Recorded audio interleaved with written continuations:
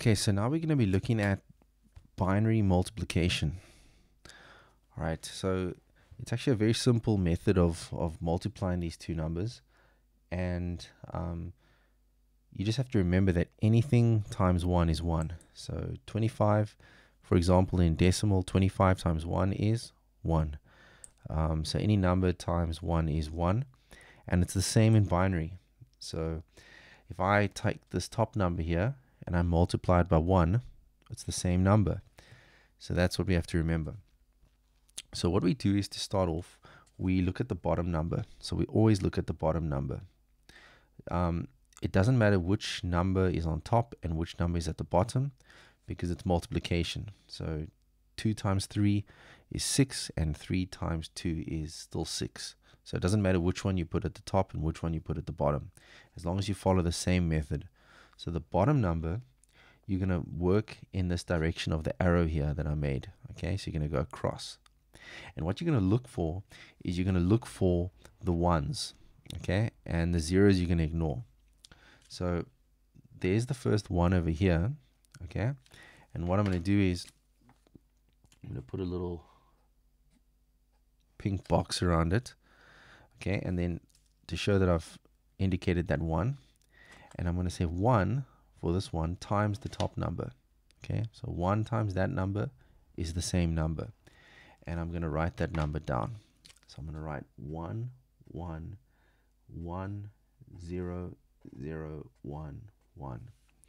Okay, and you can see at this point I'm not even considering the commas. I'm just ignoring those commas for now. Okay, then we keep going. And where is the second one? It's over here. Okay, so it means we have to skip 2 places or 2 positions. Okay, so what I do for that is I put a little circle and I put an X in it, and another circle and I put an X in it, just to remind myself that I'm skipping these 2 places.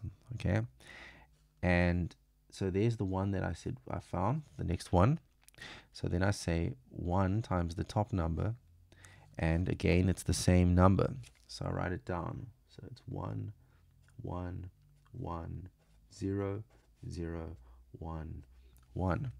Okay, and now you can see it's the same number that I wrote down here, which is that number, but I've shifted it 2 places or 2 positions, because that's where that 1 is there.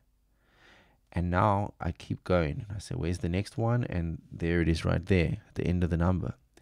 Okay, so let me highlight that. So there's the last one.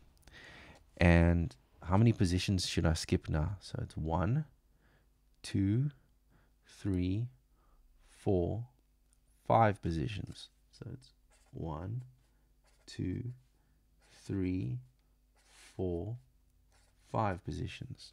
Okay, and then I say 1 times that top number, and it's the same number. 1 2 3 ones, 2 zeros, and 2 more ones.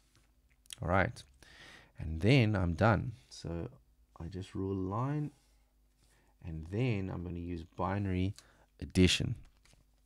Okay, and then I just add up the numbers. So this column is 1 1 1 plus 1 is 0, carry 1. 1 plus 1 is 0, carry 1. 1 plus 1 is 0, carry 1. 1 plus 1 plus 1 is 3 ones. So then I put 1, carry 1. Again, I got 3 ones, so it's 1, carry 1.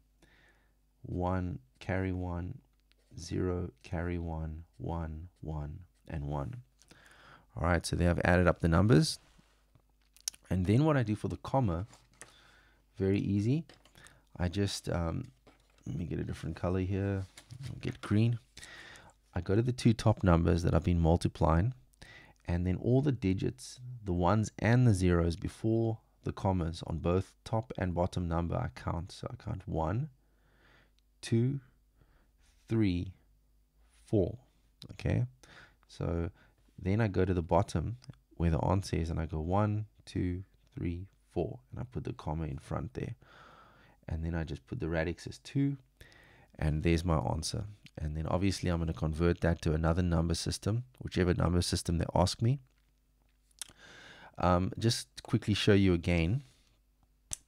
So this number is over here once, over here again, and over here. Okay. So if you see, what's actually happening is wherever these ones are, they indicate when we need to write it down. So there, that's in line with that one. I write it down. The next one's over there, so I write down the top number over there. And there's the last one, so I write it down there. And these are the positions. I just put zeros there to show that I've skipped these positions, and then I add up the numbers. So yeah, the other thing is, last very important thing, when you see the bottom number, so this bottom number has 3 ones, okay? So it indicates if you see there's 3 ones here, you must know there'll be 3 rows. If there was 4 ones here, you would know there'd be 4 rows. Okay, so I hope that helps.